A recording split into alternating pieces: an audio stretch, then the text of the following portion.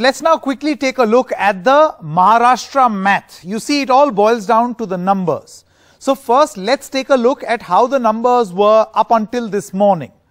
So before the crisis, the Shiv Sena had 56, the NCP had 53, the Congress had 44, and this was a happy coalition called the Maharashtra Vikas Aghadi at around 150 plus.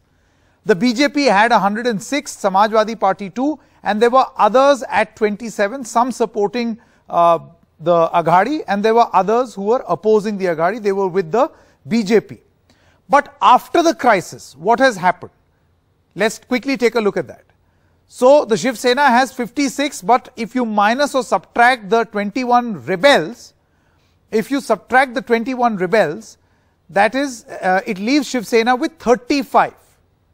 35. The NCP has 53, Congress 44, the BJP at 106, and the Sena MLAs who are with Shinde are 21 because the rebels have come down. Samajwadi Party has 2, others are at 26 because one independent has gone to Shinde.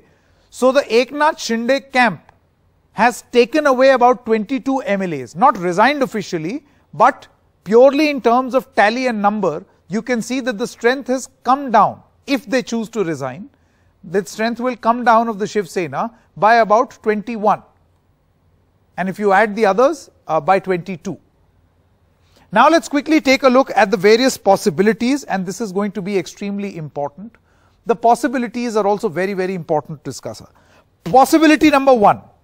Eknath Shinde engineers a split in the Sena and forms a splinter group and allies with the Bharatiya Janata Party. What is the possibility of this? Very difficult, but it's not entirely impossible. This is possible also. It can be done.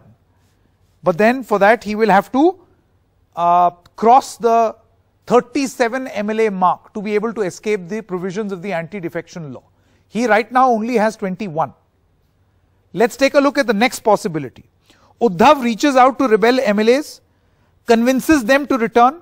The possibility of that is likely. Uddhav has already reached out to Eknath Shinde. He has sent emissaries. They are likely to have spoken also. Now, will many of these MLAs return upon being cajoled and coaxed by Uddhav Thackeray? The possibility of that is likely. Third possibility, the BJP welcomes rebels from all parties following the Madhya Pradesh and the Karnataka model. Whereas in the case of Madhya Pradesh, you saw that MLAs who accompanied Jyotiraditya Scindia resigned from the Congress. They quit their MLA-ship. They were suspended from their party. And then after that, fresh elections were held and they were elected as BJP MLAs. Can the same happen? It appears as of this moment that this is a difficult possibility, but it is not impossible. It can happen. So many such scenarios, including a possible scenario of a president rule which is being spoken about in the political circles, again difficult but not completely outside the realm of possibility.